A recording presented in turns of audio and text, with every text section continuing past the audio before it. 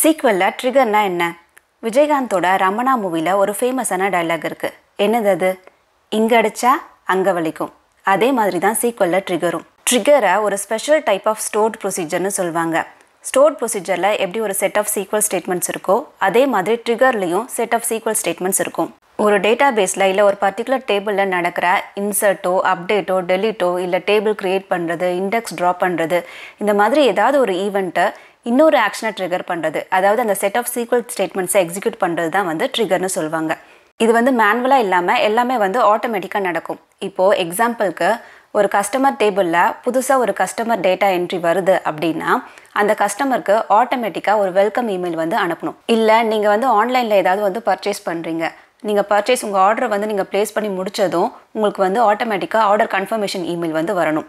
இல்லாட்டி உங்கள்கிட்ட ஒரு பர்டிகுலர் டேபிள் இருக்குது, அந்த டேபிளில் எப்போ ரெக்கார்ட்ஸை டெலீட் பண்ணாலும் அது டெலீட் ஆகிறது மட்டும் இல்லாமல் அந்த டெலீட்டான ரெக்கார்ட் இன்னொரு ஆர்கைவ் டேபிளில் போய் ஸ்டோர் ஆகணும். இது எல்லாமே மேனுவலாக இல்லாமல் ஆட்டோமேட்டிக்காக ட்ரிகர் மூலமாக பண்ண முடியும். ட்ரிகர்ஸில் 3 விதமான ட்ரிகர்ஸ் இருக்குது SQL சர்வரில். DML triggers, DDL triggers, அப்புறமா logon triggers. DML triggersனா data manipulation language triggers. So DML statementsலாம் என்னென்னா insert, update, delete இந்த மாதிரி statements. So இது எல்லாமே ஒரு டேபிளில் இருக்க டேட்டாவை manipulate பண்ணுது இல்லையா, சேஞ்ச் பண்ணுது இல்லையா. ஸோ இதெல்லாம் DML statementsன்னு சொல்லுவோம்.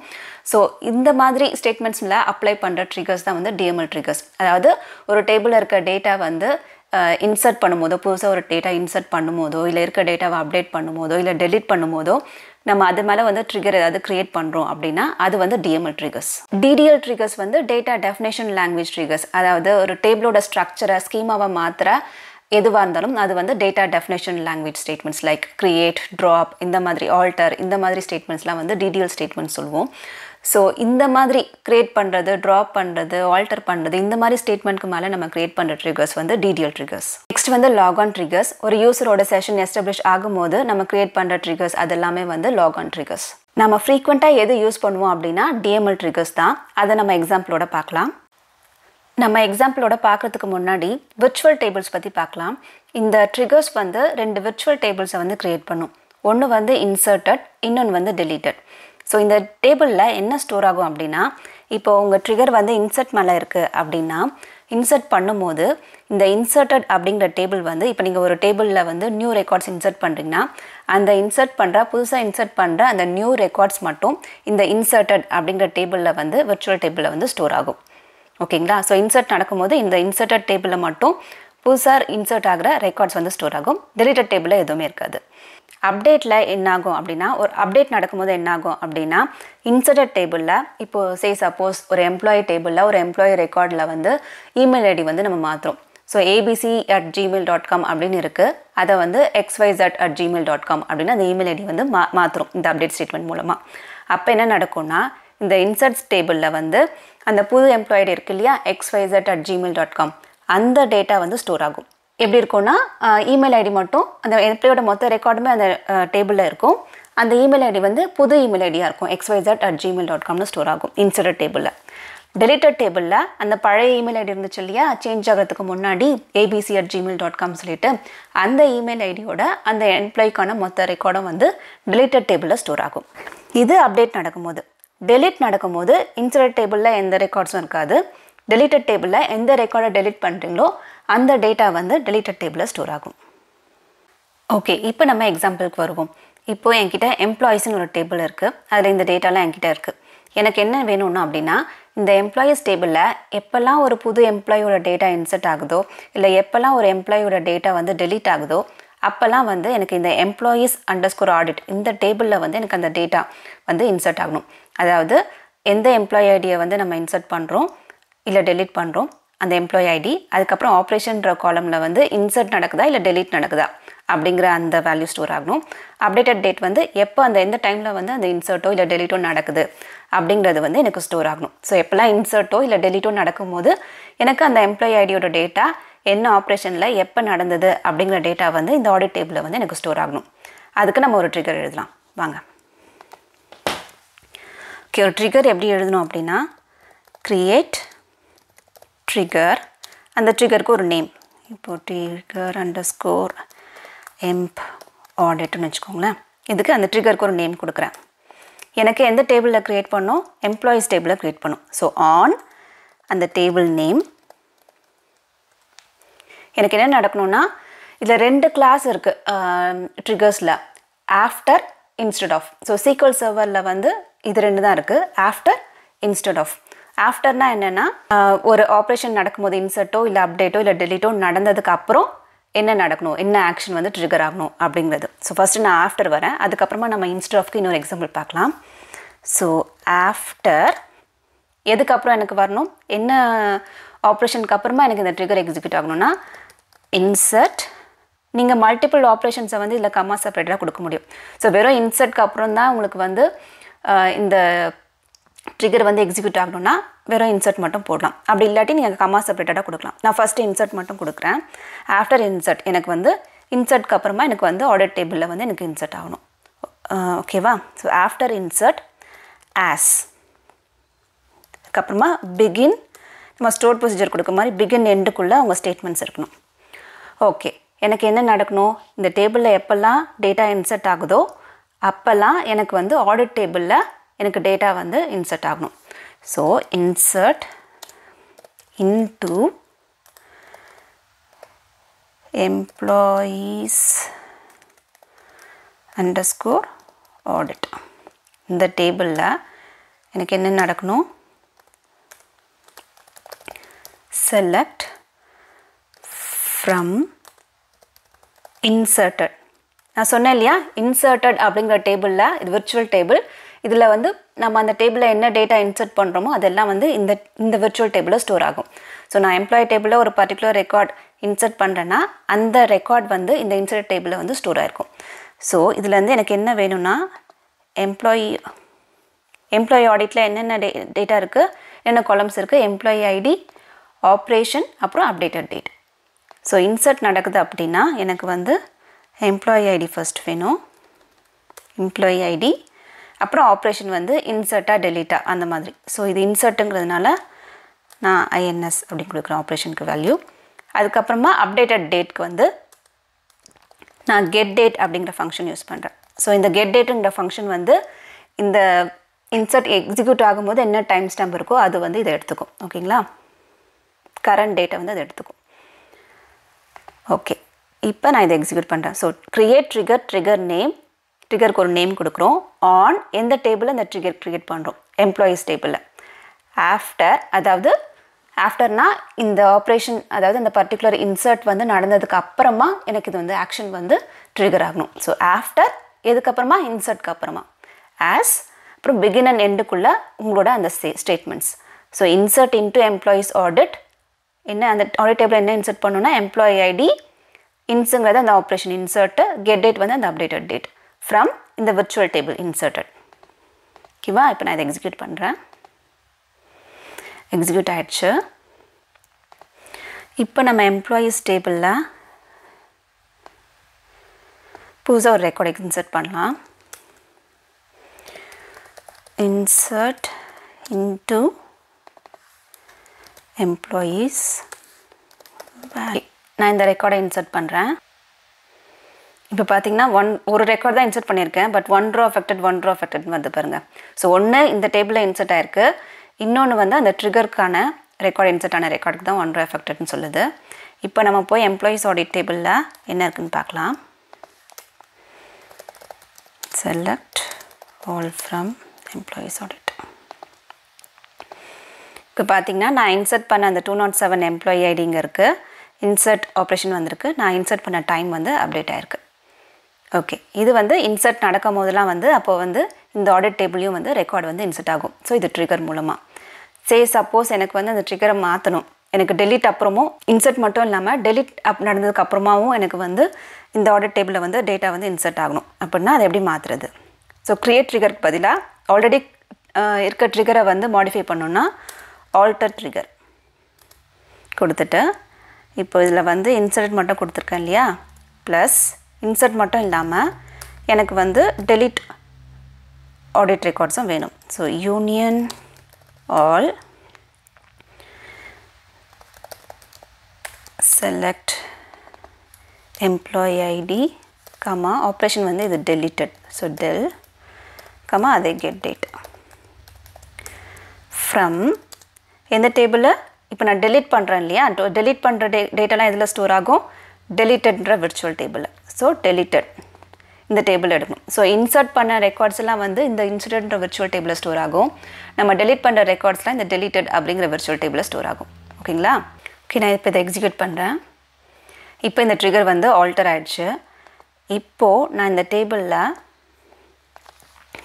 இதை ரெக்கார்ட் delete பண்ணுறேன் அப்படின்னா சரி எனக்கு வந்து எம்ப்ளாயீஸ் டேபிள் இருக்குது இதில் நான் 205 அப்படிங்கிற டேட்டாவை வந்து delete பண்ணேன் எம்ப்ளாயி வந்து delete பண்ணேன் delete from 205ன்னு வச்சுக்கோங்க ஓகேவா இப்போ நான் ஆடிட் டேபிள் எக்ஸிக்யூட் பண்ணேன்னா ஓகே நமக்கு வந்து வரல அந்த ரெக்கார்ட் இன்சர்ட் ஆகலை ஏன் அப்படின்னு பார்த்தீங்கன்னா நான் இங்கே ஆல்ட்ரு பண்ணும்போது இந்த ஸ்டேட்மெண்ட் இன்சர்ட் பண்ணனே தவிர இங்கே நான் delete வந்து கொடுக்கல ஸோ ஆஃப்டர் இன்சர்ட் அப்படி தான் கொடுத்துருக்கேன் ஸோ எப்போல்லாம் இன்சர்ட் நடக்கும்போதோ அப்போ தான் வந்து இதை வந்து எக்ஸிக்யூட் பண்ணும் ஸோ நமக்கு delete நடக்கும் போதும் இது வந்து ட்ரிகர் வந்து நமக்கு எக்ஸிக்யூட் ஆகணும் ஸோ கமா delete ஸோ நீங்கள் எத்தனை ஆப்ரேஷன் நீங்கள் கமா அப்டேட் எத்தனை ஆப்ரேஷன் வேணாலும் நீங்கள் போட முடியும் ஸோ இன்சர்ட் நடக்கும்போது இந்த ட்ரிகர் எக்ஸிக்யூட் ஆகணும் delete நடக்கும்போது இந்த ட்ரிகர் வந்து எனக்கு எக்ஸிக்யூட் ஆகணும் இப்போ நான் இதை எக்ஸிக்யூட் பண்ணுறேன் அப்டேட் பண்ணுற ட்ரிகரை ஓகே இப்போது நான் இன்னொரு ரெக்கார்டை delete பண்ணுறேன் 206 delete பண்ணுறேன்னு வச்சுக்கோங்க இப்போ delete ஆகிடுச்சு இப்போது நீங்கள் எம்ப்ளாயீஸ் ஆடிட் டேபிளில் எக்ஸிக்யூட் பண்ணிங்கன்னா இங்கே பார்த்தீங்கன்னா 206க்கான என்ட்ரியும் வந்து ஆடிட் டேபிளில் விழுந்திருக்கு 206 ஆப்ரேஷன் வந்து delete அப்புறம் அப்டேட்டட் டைம் ஸ்டாம்ப் இது ஆஃப்டர் கிளாஸ் வச்சு நம்ம க்ரியேட் பண்ணியிருக்கோம் ஓகே இப்போ இன்ஸ்டெட் ஆஃப் வருவோம் இப்போது எனக்கு எம்ப்ளாயீஸ் டேபிள் இருக்க டேட்டாவை நான் அப்படியே ஒரு எம்ப்ளாயீஸ் காப்பின்னு ஒரு டேபிளில் ஸ்டோர் பண்ணியிருக்கேன் அதில் வந்து இந்த இருக்க காலம்ஸ் இல்லாமல் நான் ஆக்டிவ் அப்புறம் எண்ட் டேட் அப்படின்னு சொல்லிட்டு 2 காலம் ஆட் பண்ணியிருக்கேன் ஸோ ஆக்டிவ்னா அந்த எம்ப்ளாயி வந்து ஆக்டிவாக இருக்காங்களா அந்த கம்பெனியில் இருக்காங்களா இல்லையா அப்படின்ற ஃப்ளாக் ஸோ 1ன்னா அந்த கம்பெனியில் அவங்க ஆக்டிவாக இருக்காங்க 0னா அவங்க வந்து ஆக்டிவாக இல்லை அப்புறம் எண்ட் டேட் வந்து அவங்க எப்போ வந்து அவங்களோட டேர்ம் வந்து முடிஞ்சதோ அது வந்து எண்ட் டேட் ஓகேங்களா ஸோ இதுதான் வந்து எம்ப்ளாயீஸ் காப்பீஸ் டேபிள் இதில் வந்து எனக்கு என்ன வேணும்னா எப்போல்லாம் இந்த டேபிளில் வந்து இப்போ ஒரு எம்ப்ளாயை வந்து delete பண்ண ட்ரை பண்ணுறாங்கன்னா delete ஆகக்கூடாது எனக்கு வந்து எம்ப்ளாயோட டேட்டா வந்து delete ஆகக்கூடாது delete ஆகாமல் அதுக்கு பதிலாக ஆக்டிவ் வந்து 0னோ எண்ட் டேட் வந்து அந்த டைம் வந்து டைம் ஸ்டாம்பும் அப்டேட் ஆகணும் ஸோ எப்போல்லாம் delete பண்ண நினைக்கிறாங்களோ அந்த எம்ப்ளாயீஸ் டேபிளில் எனக்கு வந்து டேட்டா வந்து delete ஆகாமல் அதுக்கு பதிலாக active ஃப்ளாகும் end date time ஸ்டாம்பும் update ஆகணும் ஓகேங்களா ஸோ இதுக்கு ட்ரிகர் எழுதலாம் க்ரியேட் ட்ரிகருக்கு ஒரு நேம் எம்ப் delete இது வந்து இன்ஸ்டெட் ஆஃப் ஏன் அப்படின்னா எனக்கு வந்து அந்த டேபிளை யாராச்சும் delete பண்ணாங்க அப்படின்னா எனக்கு வந்து delete ஆகக்கூடாது delete ஆகிறதுக்கு பதிலாக எனக்கு வந்து அந்த டைம் ஸ்டாம்பும் ஆக்டிவ் ஃப்ளாகும் வந்து எனக்கு அப்டேட் ஆகும் ஸோ இன்ஸ்டெட் ஆஃப் இதுக்கு பதிலாக இது நடக்கணும் ஓகேவா டெலிட்க்கு பதிலாக எனக்கு இந்த ஸ்டேட்மெண்ட்ஸை எக்ஸிக்யூட் பண்ணு அப்படின்னு நான் சொல்கிறேன் ஓகேங்களா so instead of delete okay இதுக்கு முன்னாடி ஆன் எந்த டேபிளில் எம்ப்ளாயீஸ் _copy ஸோ இந்த டேபிளில் instead of delete as begin end so எனக்கு டெலிட்க்கு பதிலாக இன்ஸ்டெட் ஆஃப் delete எனக்கு என்ன நடக்கணும் அப்படிங்கிறத நான் இங்கே அப்டேட் பண்ணுறேன் ஸோ என்ன நடக்கணும்னா எனக்கு update employees copy set active flag வந்து எனக்கு வந்து 0ன்னு மாறணும் எண்ட் டேட் வந்து கரண்ட் டேட் இருக்கணும் வேர் எல்லா டேபிள் இருக்க எல்லா டேட்டையும் அப்டேட் பண்ணக்கூடாது இல்லையா எதெல்லாம் வந்து எந்த ரெக்கார்டை வந்து delete பண்ணுறாங்களோ அந்த ரெக்கார்டுக்கு தான் வந்து இந்த டேட்டாவை நம்ம அப்டேட் பண்ணணும் so where employee ID in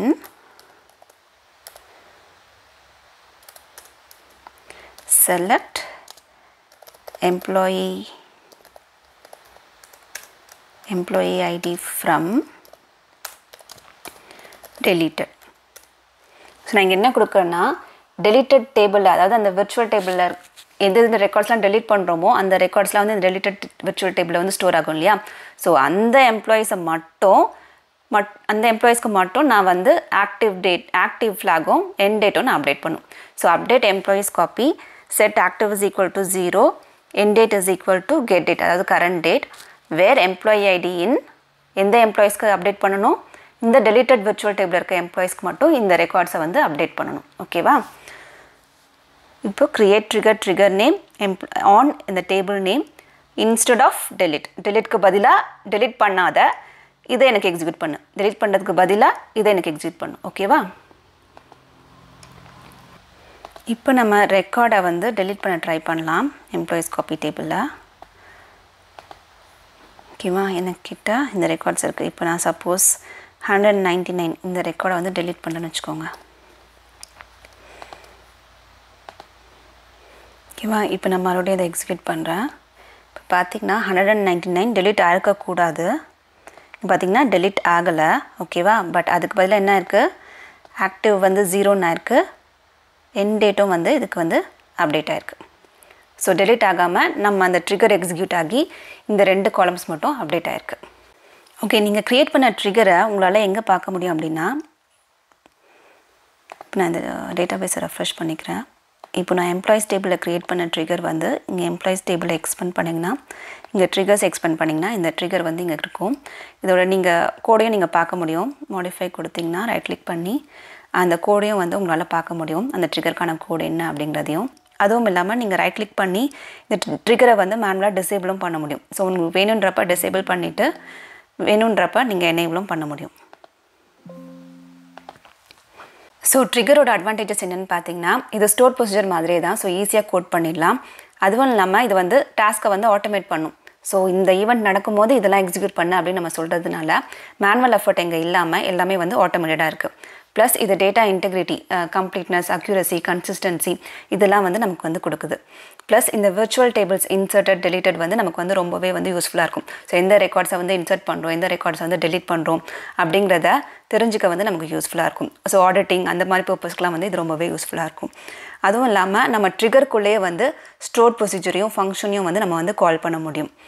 ஓகேங்களா. அதுக்கப்புறமா நெஸ்டட் ட்ரிகர்ஸும் பாசிபிள், அதாவது ஒரு ட்ரிகருக்குள்ளே வந்து இன்னொரு ட்ரிகரையும் வந்து நம்ம வந்து ட்ரிகர் பண்ண முடியும். ஸோ இந்த மாதிரி அட்வான்டேஜஸ்லாம் வந்து ட்ரிகருக்கு இருக்குது. ட்ரிகர்ஸோட டிஸ்அட்வான்டேஜஸ் என்னென்னு பார்த்தீங்கன்னா, இது வந்து காம்ப்ளெக்சிட்டி ஆட் பண்ணுது. ஸோ அதுவும் இல்லாமல் அடிஷ்னல் ஓவர் ஹெட்டை வந்து க்ரியேட் பண்ணுது. ஸோ நீங்கள் ஒரு ஸ்டேட்மெண்ட் எக்ஸிக்யூட் பண்ணும்போது அந்த ஸ்டேட்மெண்ட்டை மட்டும் நீங்கள் எக்ஸிக்யூட் பண்ணல, அதோட சேர்த்து அந்த ட்ரிகரையும் வந்து நீங்கள் எக்ஸிக்யூட் பண்ணுறதுனால இது வந்து அடிஷ்னல் ஓவர் ஹெட் அப்படின்னு சொல்ல முடியும். அதுவும் இல்லாமல் ஸோ இது அந்த பர்டிகுலர் ஸ்டேட்மெண்ட்டை மட்டும் எக்ஸிக்யூட் பண்ணாமல் இந்த ட்ரிகரையும் எக்ஸிக்யூட் பண்ணுறதுனால பர்ஃபார்மன்ஸும் வந்து கொஞ்சம் இம்பேக்ட் ஆகும். அதுவும் இல்லாமல் இது வந்து கிளைண்ட் சைடில் வந்து இந்த ட்ரிகரை வந்து லொக்கேட் பண்ணுறதுக்கு வந்து அவங்களுக்கு வந்து கஷ்டமாக இருக்கும். ஸோ அவங்களுக்கு வந்து அந்த ட்ரிகர் வந்து விசிபிளாகவே இருக்காது. ஸோ அவங்க ஒரு டெலிட் பண்ணுறாங்க, பட் அந்த டெலிட் நடக்கிறதுக்கு பதிலாக வேறு என்னமோ இன்ஸ்டெட் ஆஃப் ட்ரிகர் மூலமாக வந்து வேறு ஏதோ நடக்குது. அப்புறம் என்ன நடக்குது அப்படின்னு புரிஞ்சிக்கவே வந்து அவங்களால அது விசிபிலிட்டி இல்லாதனால அது வந்து கஷ்டமாக இருக்கும். அதுவும் இல்லாமல் ட்ரிகர்ஸை வந்து நீங்கள் எனேபிள் பண்ணால் டெம்பரரியாக வந்து அதை வந்து டிசேபிளும் பண்ண முடியும். ஸோ அப்படி நடக்கும்போது இன்கன்சிஸ்டன்சி இருக்க சான்சஸ் இருக்குது. நீங்கள் SQLல் பர்டிகுலராக ஏதாவது ஒரு டாபிக் பற்றி தெரிஞ்சுக்கணுன்னு நினச்சா அதை கமெண்ட் பாக்ஸில் சொல்லுங்கள். நான் சொல்கிற விதம் உங்களுக்கு பிடிச்சிருந்து இன்னும் நிறைய தெரிஞ்சுக்க விரும்புனா மறக்காமல் இந்த சேனலை சப்ஸ்கிரைப் பண்ணுங்கள். See you soon. Bye bye.